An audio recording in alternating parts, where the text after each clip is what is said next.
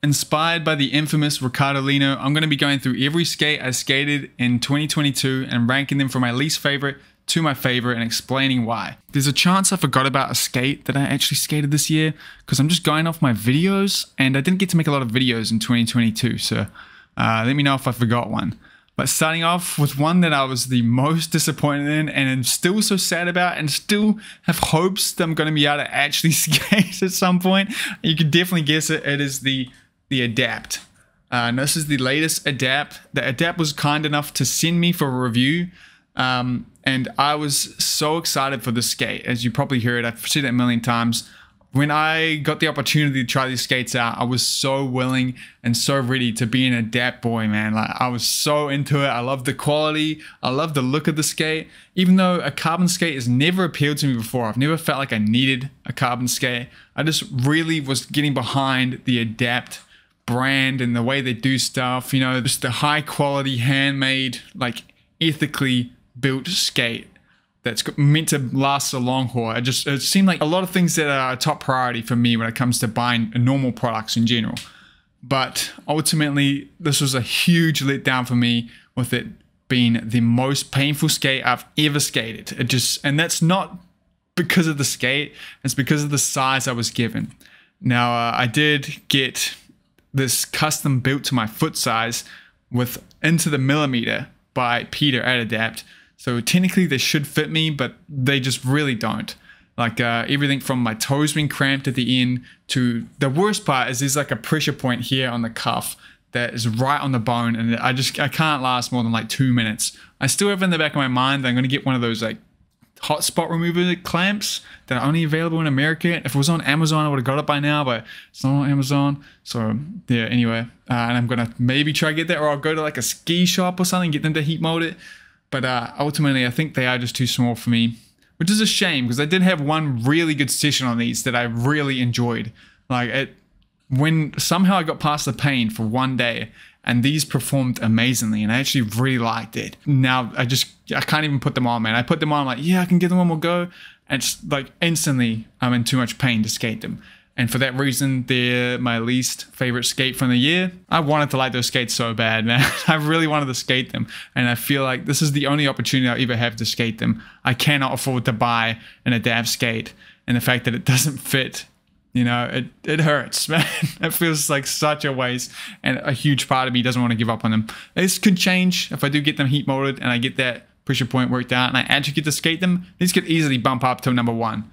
But we'll see. I want to say my second least favorite, probably my fourth favorite skate, we'll say it like that, okay, is the USD Carbon. If you've seen a trend here, once again, I'll remind you, I've never been a real fan of carbon skates. It just seems like extra money to me more than any benefit, and even skating them. And for that reason, the whole life of the USD Carbon and even like gods and stuff, they've never really appealed to me. I've never really wanted to skate them, but I had the opportunity to try these out for a review.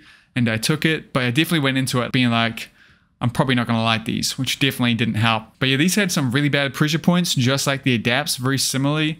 Nowhere near as bad though. They definitely fit a lot better. And yeah, I did have a good session on them. The sole plate was huge, which was nice. I had so much confidence to do like Markios and stuff. And I did have a good, fun couple sessions on them. The only reason it's this low on the list is just because it was just kind of boring to me, and I've never been a fan of the carbon skates. There's nothing wrong with it. It's a good skate. Yeah, with the USD Carbons, I was kind of testing out, doing a review of a skate in a shorter amount of time, not skating for as long, similar to what Lena does.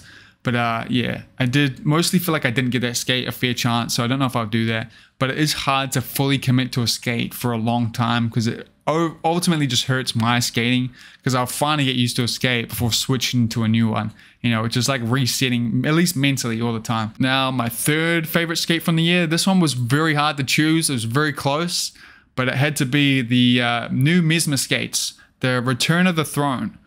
Now, I loved skating this skate. It felt real nice. This is definitely, I would say, one of the best out-the-box setup skates I've ever had that isn't an Aeon. The frame and boot setup just seemed to work together really well. The sole plate was so fun. I absolutely loved the shape of that backside groove. It was so nice to do all H-block tricks in. And the frame and sole plate combo, it was like, it really locked tricks in, and I really, really liked it. It was super fun. The only thing I didn't like about that lock was that It made switch ups kind of hard. They felt a lot more jumpy rather than pivoty, if that makes sense. And it was kind of bugging me a bit. But the only reason this is this low on the list is because of the liner. I think the liner was an absolute flop on that skate. It made the fit like not work. It means you'd hit the like down or upsize for no reason, even though the shell fits. And I don't like a skate that you have to straight away replace something on, you know, like you have to make it fit. So that was the only downside of that skate. This definitely would have been way higher. And I'm sure the newer Mesmers, which have a different size liner, a different toe box on the liner, that'll be much better. And yeah, if I got one of those, it would definitely rank higher in this list, I think. But the one that beat it out at my second favorite skate of the year was the Rollerblade Blank SK, the Sean King Pro Skate. I was very surprised with the skate. I definitely had complaints about the weight, but overall, I did really enjoy the skate. I think I skated somewhat my best in the skate. It was the first one I had for the year. I did accidentally leak it early. With Rollerblade didn't tell me I wasn't allowed to post videos about it yet, so I don't think Rollerblade's ever going to send me skates again, which sucks. But I did really like the skate. It worked super well. It felt a lot like an SL to me, but it's not razors, which was nice, you know. And yeah, it was a great liner. It was a really good fit. Even though my feet were screwed at the time, it could work with different insoles for me. But even without the insoles, the one that it came with stock was exceptionally good. It actually had arch support, which was nice. As soon as you took the stock frame off, this skate was like pretty much perfect to me. I kind of am gutted that I don't have the skate anymore, and I really, really want to get on the blanks again. I want that new pigeon colored gray one, the team one, so bad. Don't know if it's going to happen, but yeah, I was very, very impressed with the blank skates. The only reason I put them above the Mesmers is probably because they fit good out the box, and even stock with the frames, they're still kind of more skatable than the Mesmers really were out the box. But yeah, the frame that comes stock on the blanks, I was not impressed with it all. Now, you can probably guess what my number one skate is here, because it's the skate I skated the most this year and are still currently skating, and that is the Them 909. Now, this is a skate that I didn't think I would ever be skating. I got the 908s right when they came out. It's probably how a lot of you found me, and they really destroyed them for me. I couldn't stand those skates. Like the sole plate, the flex, how long they lasted, everything just did not impress me, and it put me off them forever, man. But the thing that really put me off the most was, well, I say this every time, a false lock. It used to false lock for me, particularly on alley-oop soles, where I would like land an alley-oop sole, it feels like it's locked in, and I lean into it and it would just come out, like the heel would pop out. Now this one here I got because not only is it the 909, the next boot up, but also it had a brand new sole plate on it. The new sole kit that has a bit wider heel. It was like night and day. I jumped on the skate and I didn't expect to like it. And I absolutely loved it, man. It was like everything I wanted. It's like an M12 to me, but with a bit wider sole plate. Yeah, which is the kind of skate I want. Like something with no, it's not like too, it's a bit old school feeling, you know, there's nothing too new like tech about it. There's no like crazy nice backslide, no massive sole plates. It's like right in the middle in a really good place. And I've really, really enjoyed skating it. And out the box, it was really good too. The stock frame, I really liked. It was probably my favorite flat frame I've skated ever. I didn't get to skate it for too long though. It became clacky, which sucked. I had to get rid of it because of the clacking sounds it was making. Which was very, very disappointing. But the groove on that, I think, was great. It felt real nice to do things like saw yows and like switch groove tricks. It was a really nice height. It wasn't too tall, wasn't too like wheel bitey. It was really nice. There's no frame that's been the same since. The 50/50 prime frame here I'm skating is fine though. It's really good. I don't have complaints about it, but it's not the same as the Them one.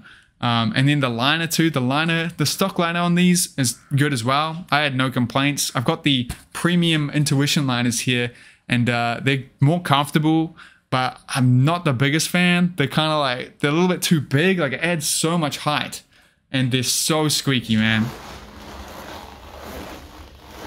And they stink. So I'll make a video about that ASAP. I know I've been working on that for ages. I need to actually do it. I do like the setup. And it has started to wear out quite a lot, which I'm super gutted about. And actually, speaking of the false lock, I think it started to give me the false lock. I might finally have proof. I'm going to pull up a clip now of me getting absolutely rolled on the local P-rail I have here on an alley-oop sole. And maybe you guys can break it down for me and tell me, this happened last time, I thought I had proof of the false lock, but tell me that it's That's actually just my bad technique that made me fall out of this alley-oop sole. I just switch sole as well. But yeah, I've never, no other skate has had me fall out of alley-oop soles like the Dems do. And I feel like at this point, it's doing that to me because I've worn it out enough. The toe on this is like completely gone. It is the heel that comes out, but I have a feeling it's to do with the toe. And the toe is completely rounded now, like I've so worn this down. And I'm pretty gutted about that because I can't really afford new 99s. These are still in a skatable situation, but yeah, they're wearing down pretty bad. And I mean, I haven't had them that long. I got them last year. So compared to my experience with the M12s, these definitely don't last as long. But I'll do a follow-up review on these about the wear and tear at some point, hopefully in the next few days. But yeah, that's all the skates I skated in 2022 and how I rank them. I'd love to know what you guys think. I'm sure a lot of you guys skate more skates than me, which is cool. So let me know what your favorite skate of the year was and why. I'd love to know. And yeah, huge thanks to my patrons. They should be scrolling past right now. They're the best. And go for a skate. I'll see you out there. No, I won't. I'm in New Zealand.